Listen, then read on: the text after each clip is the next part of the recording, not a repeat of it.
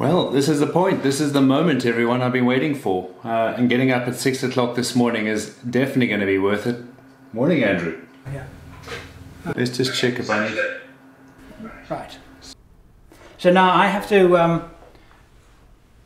to tell these nice ladies and gentlemen here why I have asked you to get up at 6 in the morning to talk to me about a new project. I'm Andrew St. Pierre White. Join me as I share my passion for building four-wheel drive trucks and travelling to the remotest parts of the world. Well, you know, this is your weekend. You know, Cape Townians and people in Perth and Australia, most of them, not all, take the weekend from Friday afternoon. So thanks for giving up the weekend. But I got up this morning. I was probably awake around 5. And I drank a coffee and raced out the door. It's beautiful because there's no traffic, and it's a lovely misty Cape summer morning. Wonderful. So let's see what you've got to say. Okay, so now the audience now watching this doesn't know. You don't know. You're the first person I am telling about this new project, so I'm hoping that they are going to react with you. I can't wait. Do you remember how much fun we had in 2019 building the Land Cruiser in Cape Town? Yeah, it was amazing. I mean, it was probably a project that I've really enjoyed for the camaraderie, the sharing. We just really did enjoy it. It was great fun. It was brilliant. It was absolutely brilliant. Now, I would, if COVID-19 wasn't here right now, send you money for a plane ticket and fly you to Australia to do this project. Wow. But I can't. Well, you know. So here's my invitation, even though I know you can't accept it. Thank you. And I can promise you, it sounds more and more exciting now. You've got me sitting on the edge of my chair here, and you've got to let the cat out the bag now. You've really got to tell all of us, because I want to know. The night before last, I woke up in the middle and the dead of night. And I wouldn't say I was in a cold sweat, because that would be over-dramatizing things, but I was thinking to myself, Andrew, what have you done? And this is what I've done. Okay, there is a vehicle sitting in Victoria. It is a Land Rover product. Yeah. It is 45 years old. Wow, okay. It is absolutely original. Completely original. Nothing has been added. It has had a small amount of restoration work done on it, including the engine. Right. But that's all. Sure. What a find. Okay, there's more. I have to, and this is what my plan is, to drive it 3,445 kilometers home to Perth.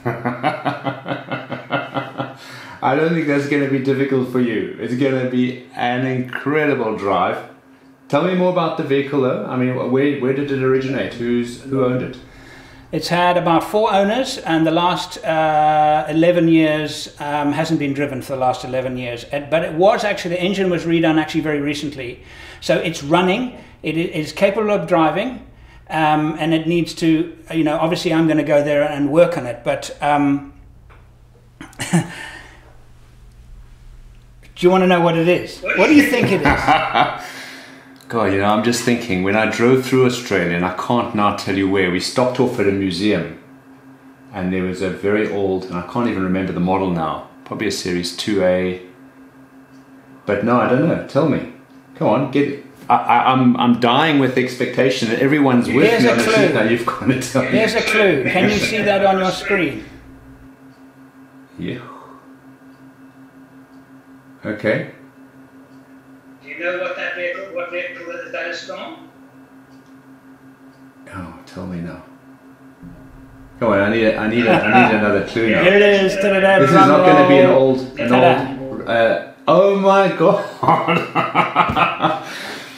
You know, this is Andrew's passion. He loves these old Range Rovers. You've probably seen him drive one in the past.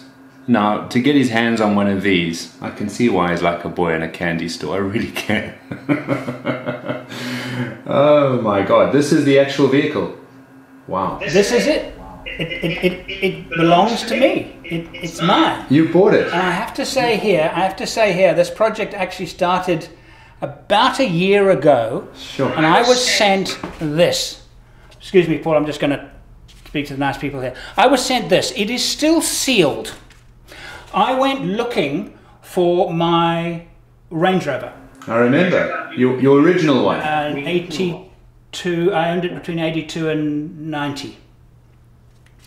And I actually tracked it down, and it was wrecked. It had been wrecked, but the original papers and the builder's plate I found, and they are in this envelope, and I have not opened it, and I will not open it until I actually climb into that one, and then I will open my old Range Rover's build plate, and I'll stick it on the dashboard with some plastic or something, and I will drive this thing to Perth. Go. So that's where it started. It actually started that long ago because I just had this I don't know, I just wanted to own one again, and I didn't know how. And as I was saying to you, that the law of attraction just kind of works that way. If you know what you want, somehow the universe tries to give it to you. And if you're receptive to it, and don't fumble too much when things don't work, you just be positive, it tends to deliver things. And this thing fell into my lap. You know, you've talked about a Range Rover because I think it really goes back to your childhood memories. And when those deep-seated memories sit inside you and you remember back to those old days, the fun days you had, the days that took you into the passion of what you've done for the last 35, 40 years, it's just incredible to think that, you know, the childhood dream is now being lived again. And I think, you know, for me, it's a lot about dreams. And I often say to people, it actually is a dream that we all should hold on to. The condition of this, Andrew, is incredible. If this is the finished condition, it's brilliant. This is it. Now, he's done some refurbishment of the inside, the carpets, the driver's seat, but this is absolutely original. And I remember working on our Land Cruiser, and we kind of fumed every time we found something that somebody did to it, because so often it's done badly, and it was done badly in that case. And this thing is untouched. Wow. And to me, that is why I just was drawn to it. And when I bought my first one in 1982, it had the exact same mileage as this one has now. 74,000 kilometers. Exactly the same. It's almost like, how's that for a coincidence? As you said, the law of attraction. And I do believe that when you put things out to the universe and you focus on it and you give it energy and you feel what you want and you really believe it, it does come to you. You just need to be patient. It doesn't always come to you in the way you want.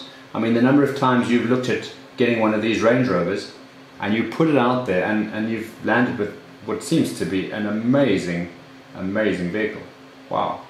I'm very envious. Good. Sorry, of all the Land Rovers, this is probably the one to own. Well, of all the Land Rover products, the ones that are worth probably the most are the original classic Range Rovers. They really collect very, very high prices. You know, properly restored original classics, and this is one with low mileage. I mean, I had to show you this picture here. Look at that; it's got that steel fan. It just shows its age, you know. And I remember when I had my accident with mine, the radiator smacked into the steel fan, and I rebuilt it, and I took the fan off, and I was worried about it breaking, so I got it very, very hot in a fire, extremely hot in a campfire. Left it in the coals to get as hot as I possibly could, and actually tried to pump air in it into the fire to get it hot. Then I whipped it out and I banged it straight with a hammer, and I got it pretty straight, and we put it back in the car. Oh man, they really have got an iconic history, you know, right through to the Darien Gap. Just something else. Oh, I know. For those of you who don't know, the Darien Gap in 1972, 2 Range Rover, I think they were Suffix A's, the same as I used to have. This is Suffix D. They traversed the entire Pan American Highway before it was built, particularly the centerpiece, which was Darien, and that to me was just fantastic. fantastic. It was like Superman. It was like you couldn't get more thrilling than the Darien Gap, even though they broke down. But the fact is that they did and they accomplished it, and it was an amazing, amazing expedition. For me personally, this is something special because all my adult life, I have looked forward to seeing one particular vehicle because as a child, I was smitten with Range Rovers, and particularly with Range Rovers that drove from Alaska to Terra del Fuego at the southern end of South America. And after all these years, here is the actual vehicle itself.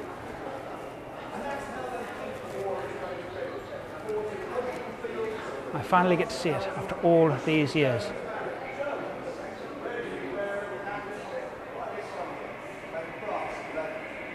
It's a bit. I made models of it when I was a child.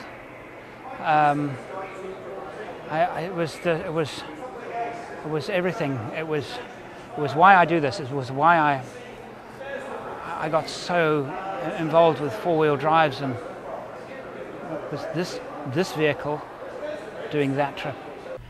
And I've loved them ever since. It took on so much, you know, to take on an expedition like that.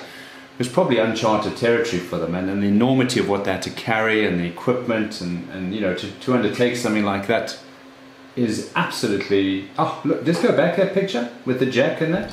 So that you'll enjoy. That's original. So if I look at that picture there, that is a crank handle that if you look at the front bumper, there's a hole in the front bumper and that goes through, and you can actually crank the engine. And I cranked my previous one, I cranked it. It was flipping hard work. And I couldn't, when it was cold, I couldn't start it. I tried, not a chance. So I warmed it up. I got it nice and ticking over lovely. And I turned it off and I got there and I started it just because I wanted to see if it worked. And even then it was flipping hard work. And I was terrified the thing was going to spin back and crack me on the knuckles or something, but it didn't. But I remember doing that. But this is original. Original stuff. Wow. Gosh, you know, I haven't seen it as complete a vehicle in a long, long time. This is phenomenal. Wow.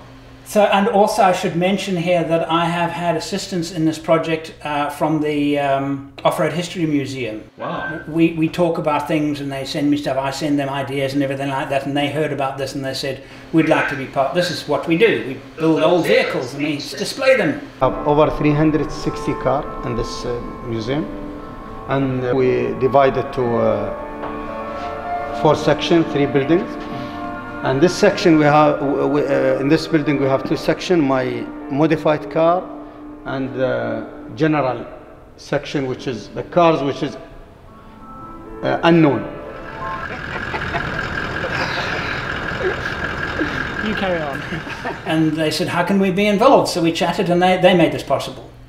As a result of my undying love for Range Rover Classics, my entire family now love Range Rover Classics, and they were walking along here and they saw this one and they stopped in their tracks. I could almost hear the skidding noises from the other side of the museum. The desire to own another Range Rover Classic was given fuel in 2016 when I drove an identical to mine Suffix A Range Rover in Wales. It brought back such powerful memories that they embedded themselves into my consciousness. It's wonderful. It's all coming back to me. I mean, it's as if I've never stepped out of it. And this is they don't make tailgates like this, eh? Oh, I was going to say, different. No, that's right. Let's bring back memories, isn't it? Such that in 2019, I went on a search for my own Range Rover and my father's, both in South Africa. Of my father's Range Rover, I could find no trace, but mine I did. I vowed that if I could find it, I would buy it, no matter its state, and bring it to Australia for a full restoration. When I was informed that it had been scrapped, I mentally shelved the idea. But the good news was that its original build plate was saved, and I managed to purchase it. Then when this Suffix D model came to my knowledge, and the fact that it was so original, I made plans to get it. The 4-wheel drive history museum intervened and made these plans a reality. It's clear to me now that I'm going to need some assistance from quite a few people, and I'm going to start with our good friend Paul Marsh. Also a number of other assistance from them in terms of know-how and stuff like that.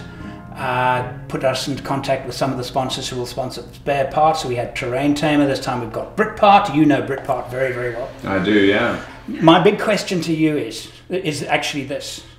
The gearbox has not been taken apart. Can I trust that gearbox? It's never been opened up. I would look at it and say to yourself, you want to actually just go through the vehicle to make it safe. If something goes wrong en route and it lets you down, well, as long as it's not a safety issue. So I suppose the biggest thing for me would be the brakes. In the next video, I batter him with questions. Thank you for watching. If you haven't already, subscribe and click the notifications bell so you don't miss our weekly videos.